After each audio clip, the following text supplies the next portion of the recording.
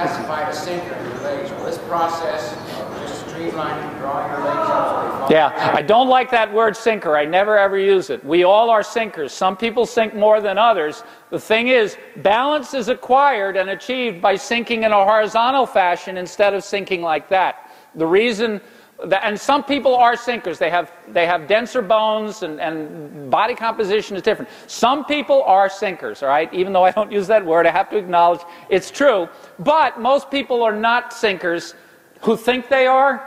And one of the really surprising things about achieving better buoyancy, in other words, floating better, is relaxing. Relaxing makes a huge difference. It changes the gaseous composition of the blood in the muscles from more carbon dioxide. If you are tense, all right, there's more carbon dioxide in the blood, and carbon dioxide is heavier than oxygen. If you are relaxed, there's better perfusion of the blood and the muscles and the body tissues by oxygenated blood, and you float better. Every time we have people, one of the main reasons we do that Superman glide is it gets people to relax. And they're surprised to find they don't sink like they always have when they do that. But relaxing the head, relaxing the hands, having the hands, the wrist must be below the elbow, and the head must be hanging for you to get into a horizontal position. But balance is sinking into a horizontal position. It's not failing, it's not staying on top. We do not swim on top of the water, we swim through it.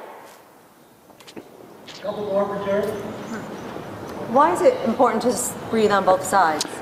It makes your movement symmetrical. When you breathe only to the left side, I was a left side breather for 10 years, and everything was sort of more over to that direction. And my right hand, you saw that really patient catch? My right hand moving so patiently into that catch, that never happened when I was a left side breather.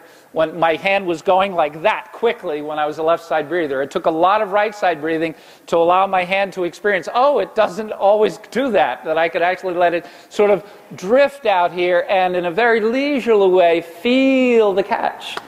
So that's the primary reason.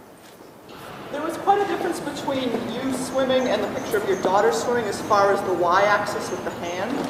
Do you find an older... Hers was a little bit higher, you mean? Yeah. Yeah, I mean, it was, the thing is... Is that shoulder flexibility? The angle of the shot was a little bit different, and it's a moment in time rather than the whole stroke, so it's a little bit harder to tell. But we do it in terms of what we teach and what we have found is really essential, that the arm should be on the shoulder line, not in front of the nose when it extends out and makes its catch, and that in order to have your legs be light, not sinking, you want the wrist below the elbow. There should be some slope here, and if the hand is hanging. If you think about when the front end of a kite catches the wind, the tail goes down. Think about it the same way. You're moving forward, your hand is going through water, there's the dynamic of the flow of water, and if your hand is going that way, your legs are going to sink.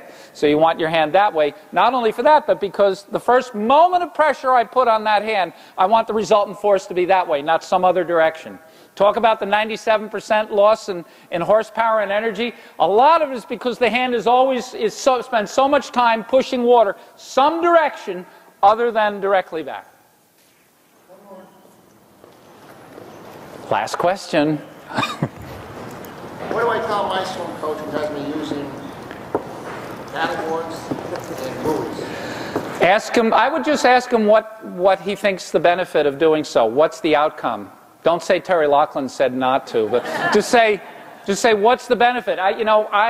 I used those things for a long time, and I didn't swim very well. As soon as I stopped using them, all the people I've coached, we swam better. And it was, if they had races where they were going to give out medals for the person who was best at pushing a kickboard down the pool, I would train for it. But they don't, so I don't. Thanks, Terry. You're welcome.